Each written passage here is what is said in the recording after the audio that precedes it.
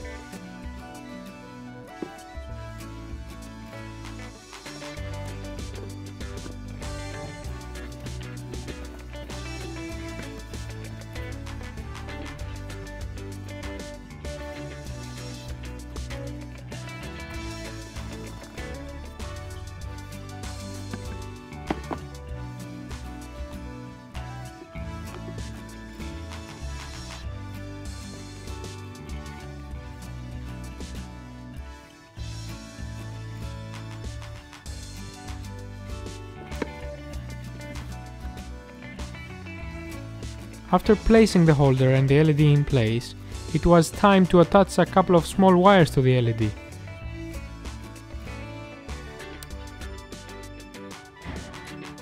I fired up the soldering iron, pre-tinned the wires and soldered them on the LED pins.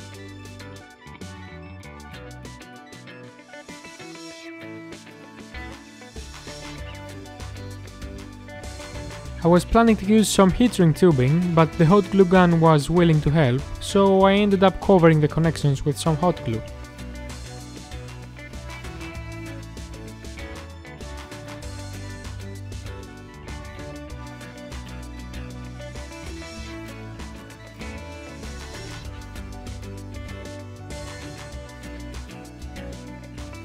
After I tuned the buck boost converter to 3 volts, the only thing left to do was to finally put the rest of the components in the box. Because I didn't want to solder any wires on my little ESP board, I used some female jumper wires to connect temporarily.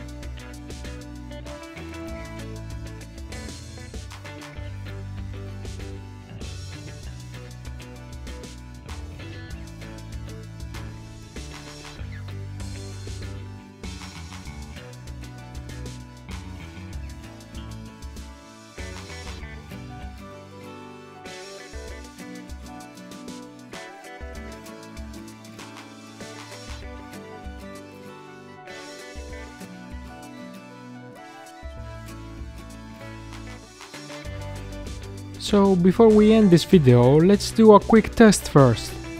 Here you can see my TP-Link router, and next to it I've got today's creation.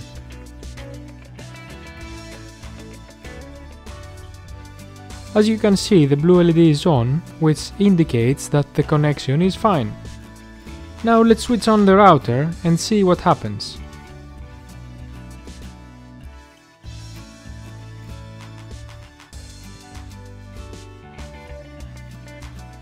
Almost immediately the LED switches off because the connection is gone.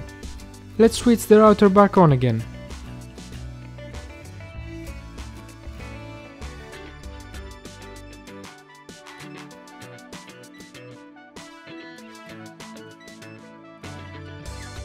Yep, the LED is back on again.